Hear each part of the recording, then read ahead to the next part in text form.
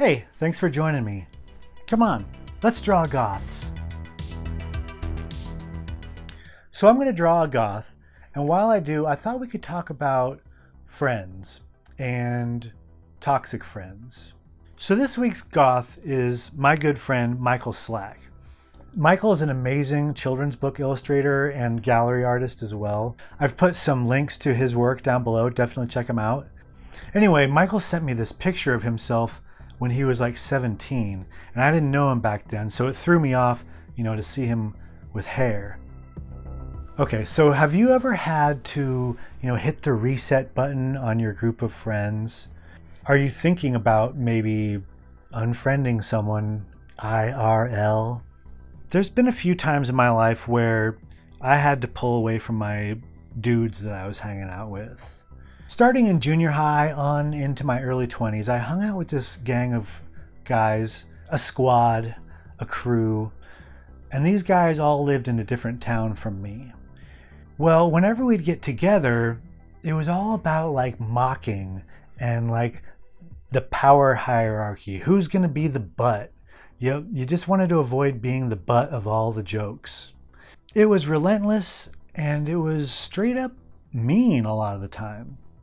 I mean, I'm fine with being roasted and I enjoy giving people a hard time when I'm friends with them, but you also need to be able to have friendly, supportive times, actually be friends too. You can't just mock each other all the time. Well, I started seeing my relationship with these guys in a new light as I got into my early 20s and I was living with a couple of them. And one day, the battery in my old Mercury Cougar had died. It was not retaining a charge and I needed somebody to give me a ride to go pick up a new battery. And the apartment was full of, 5 of them. And nobody could pull themselves away from their D&D game to get up and take me to the auto parts place. Well, you just get responses like, man, oh man, my car doesn't work. I should have maintained it. Oh man. That's what they'd say, I didn't think to call a taxi because I was young and didn't know anybody else in town, so I ended up just roller skating, like a 3-mile trip on a hot summer's day to the auto parts place. Then having to roller skate back holding a 30-pound car battery. And obviously fight off the mob of young women who were chasing after me in that situation. Well, I think it was around then that things started to click for me that maybe these guys weren't all that great of friends after all, and it wasn't long after that I moved out and just kind of lost contact with all of them. And these days, I do have a crew, and I feel good about it. It starts with my wife and my son.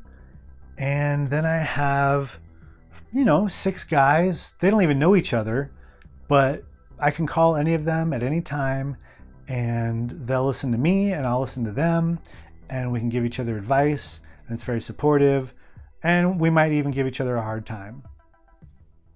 But here's the thing, Amanda, my wife, she still gets phone calls from her friends who are a little younger maybe, her younger sisters, and they might be struggling with similar stories, of abusive, toxic friends. When they do, and I get to hear the story, I can't help but picture, what if Michael Slack did that? What if Michael Slack called us and demanded that I buy matching outfits so that we can all go have a birthday party for him in Las Vegas and walk around in our matching outfits? And if I bring up that that's kind of expensive and I don't really have that kind of money right now, he would lash out and say that I'm a horrible friend, I love picturing that because it's so not him. And I understand that you don't know Michael Slack and it's not that funny for you. So here's the question for you.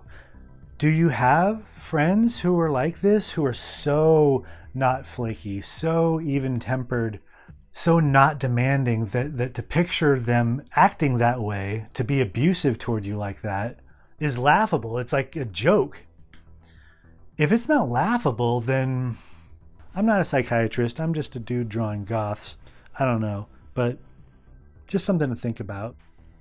To tell the truth though, it wouldn't be bad to kind of, get some matching jackets that me and my friends could wear. Again, they don't actually know each other, so I don't know how that would really, nobody would even know that they matched, but I'd know. What could be embroidered on the back of our jackets? The dad jokes? If you have any suggestions, put them in the comments below. And again, please do the YouTube stuff like the bells and the subscribes and let me know if I should keep making these at all. I'll keep making them.